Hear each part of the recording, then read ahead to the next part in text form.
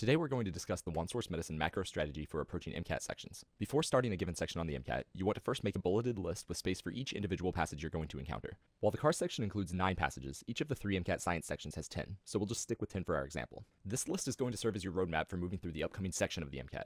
As soon as you click start, you should spend roughly 5 to 10 seconds assessing the first passage. How long is it? What's the subject? Is it an experimental passage or an informational passage? The former is notoriously more difficult to wade through, but this is not necessarily always the case. After this initial assessment, assign a score to the passage on your list. Personally, I prefer to use a 1-2-3 scoring system in which 1 is high priority, 2 is mid-level priority, and 3 is low priority. But what does priority mean anyway? Well, using this system, easier passages should take on higher priority because you're more likely to get these questions right, meaning it's crucial to ensure you have plenty of time to address and appropriately answer all questions associated with passages of this nature. Keep in mind that this is extremely subjective. There are no right or wrong assessments here. The point is to prioritize the passages where you are most likely to succeed. Passages with more questions should also receive a slight bump to their priority as well, since you'll realize more bang for your buck subsequent to investing the time necessary to read through them, all else considered equal.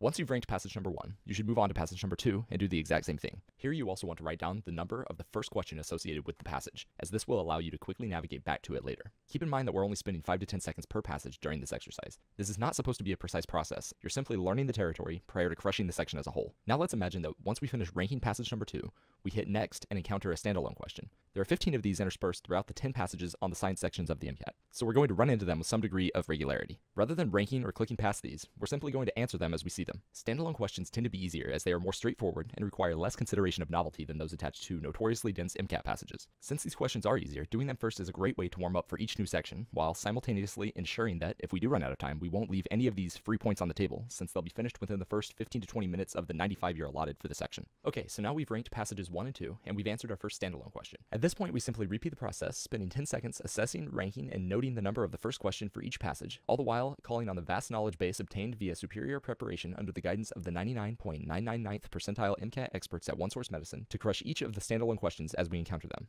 Fast forward roughly 17 minutes and you'll find that you've already racked up 15 points and created a map for moving through the rest of the section in question. From this point, you simply use the map to determine the order in which you should address the passages, starting with the highest priorities to secure the easiest points while building the confidence needed to tackle the questions you've already deemed likely to be more challenging. The beauty of this approach is that if you end up running out of time, a problem that even the best of us encounter, you're unlikely to do so with easy questions left on the table. This means that if you are forced to sacrifice due diligence on a few questions, they are more likely to be questions you would have struggled with anyway. Therefore, if you employ these simple tactics and stick with them, you can optimize your approach so as to maximally leverage the blood, sweat, and tears you've invested toward completely crushing the MCAT and getting into the medical school of your dreams.